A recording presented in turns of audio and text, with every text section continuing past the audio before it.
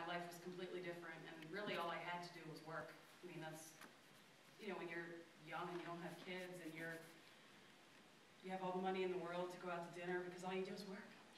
And that's what I did. I joined the little office of AutoMax on Tilton Road, and we were a little family.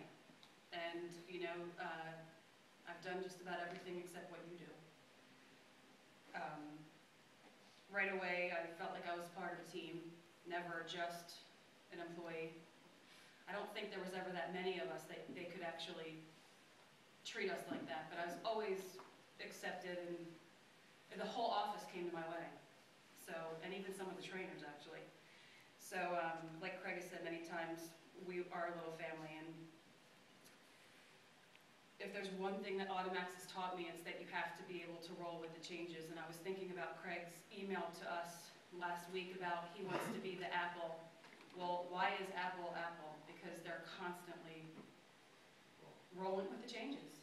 And I feel like I've always believed in AutoMax, even when you have students saying, well, you ripped me off, and you this, and you that. It's, when you get it, and I've always gotten it. And I feel honored to be a part of a company that I can contribute to being a better, possibly being an Apple one day. So thank you for the opportunity.